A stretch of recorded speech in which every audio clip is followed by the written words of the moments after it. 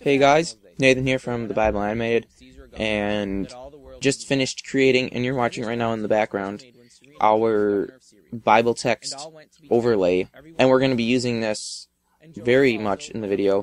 Every time when narrator number 2 is reading a text from the Bible, we're going to have the Bible text showing in the background. Now, one thing that will be a little different than what you're seeing in the video right now is the background's actually going to be animated. And then for sections where it's a long piece of text, it'll scroll through. Here we have the shorter piece scrolling. Our shorter texts are just going to be static in the middle of the screen. But thought we'd throw together a little tutorial showing you guys how to create this effect using, of course, all free open source tools. We're going to be using GIMP and Kdenlive, both of which you can get on Linux. But without further ado, let's jump right to the tutorial. Step number 1 to creating the effect you just saw is creating a new document. In GIMP here, just creating a document 1280 by 720. Okay, we're actually going to delete the background, as we don't need the background. And then we are going to throw in 2 guides Okay, maybe they won't let me throw in a guide without a layer. It's a little odd. Vertical at 10%. And we'll throw in another guide at 90%. And this is just going to help with the text.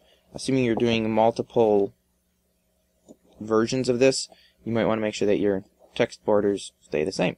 So 10% margin on the sides, it's pretty good. Then we're just going to type something in. So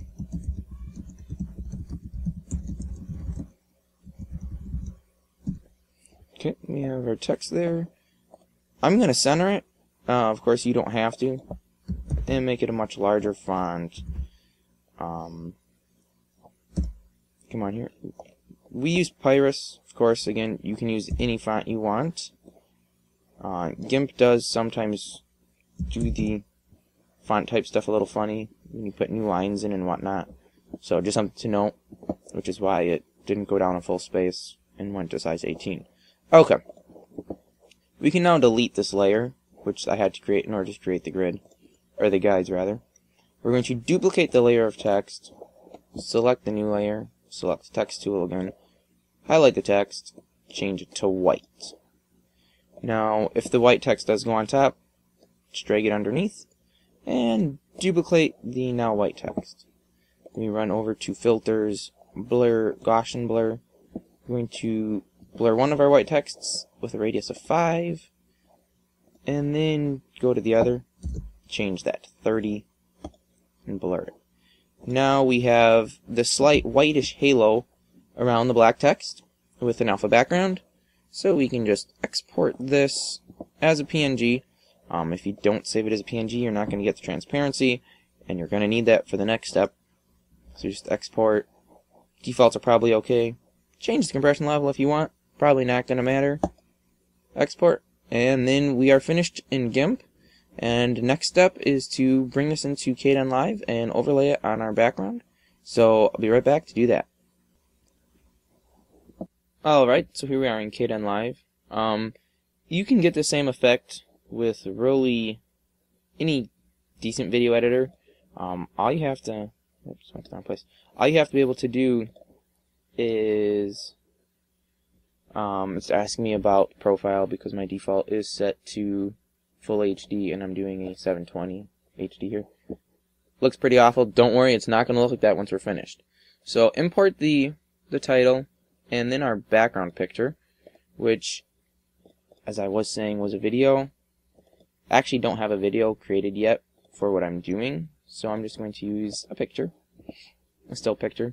It's alright. And then we will also have some text. Or not, well, I mean it is text, but we're going to have some audio. So I'm just going to grab some random audio here, just so we see how that works. Okay, I grabbed the wrong thing. Drop the audio into the audio track. The background image goes on the lower track, and then the top text goes up on top. Now, again, looking at this, like, ew, that looks really awful. And yes, it does. It's because we have to do some effects. First, we're going to do just clicking the lower right corner puts in a transition. Usually we would use that to fade from one frame to another. Not what we're doing here. We're actually going to use it as an effect overlay for the entire track. So change that from a dissolve to a composite. No, I actually shouldn't have used the background image. I did. Let me delete that clip and throw in a different clip. That one had a transparent background, which is why you noticed like the white sky behind it, which it shouldn't really have had. There we go. So we have the text overlaid on the background. It would work the exact same with a video. You would just toss your video in there. Now, of course, in ours, we have the text move.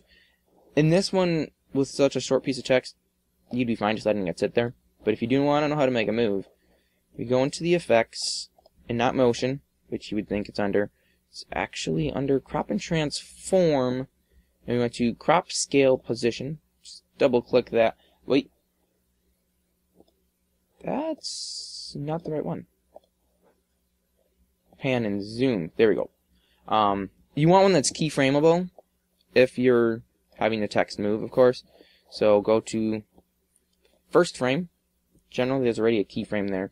We have your X and Y position, and then the width and the height for scale, or zoom as they're calling it.